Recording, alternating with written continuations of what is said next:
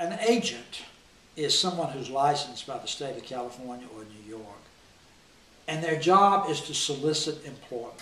They're like a real estate agent. They buy and sell. They have a license to buy and sell.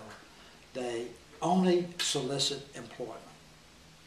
A personal manager identifies with the talent who he or she is and which agent they should hire to go get which job.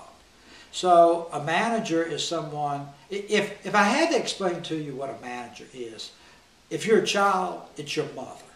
Meaning they help teach you, they teach you, they pick out your school, they recommend what clothes you might want to wear today, they sort of influence in a way your friends, which friends you should have. It's similar, meaning someone may be a talent, but not sure whether they're a singer or an actor. So one of the things a manager does say, I think that you think you can sing, but maybe we should focus on acting.